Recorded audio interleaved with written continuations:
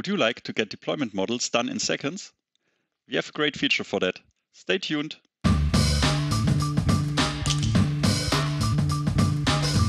Hello everybody, my name is Harald Brunner and today I want to show you some new cool features in version 2.7 of the DaVinci Developer Adaptive.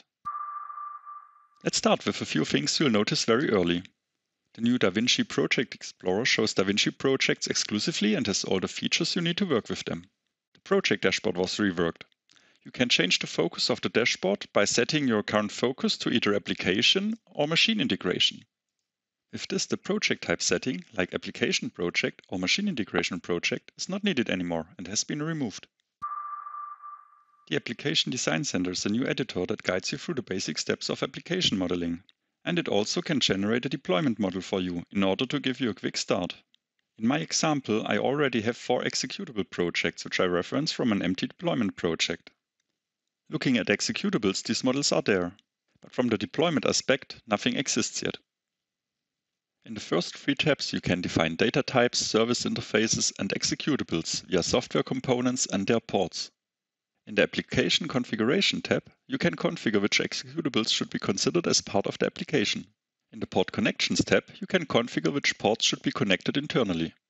In the Model Builder tab, you can each select the communication technology and whether you want a stub component generated for testing the application ports. Finally, a click on Build Model creates a deployment model for you. You can see this in the Explorer tree and in the dashboard.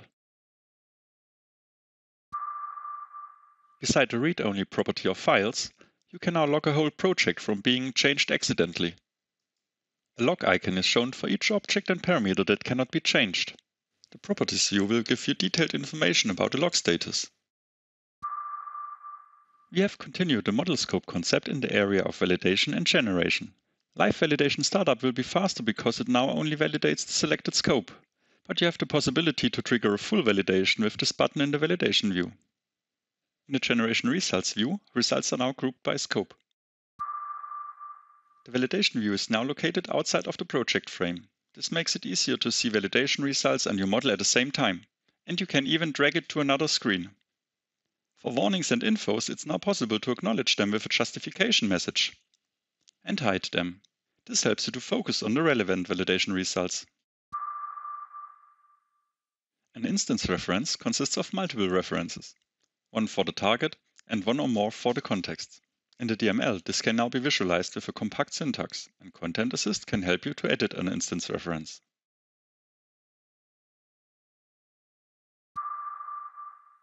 MICROSAR adaptive parameters now have the full support in form views, similar as they already have it in the DML.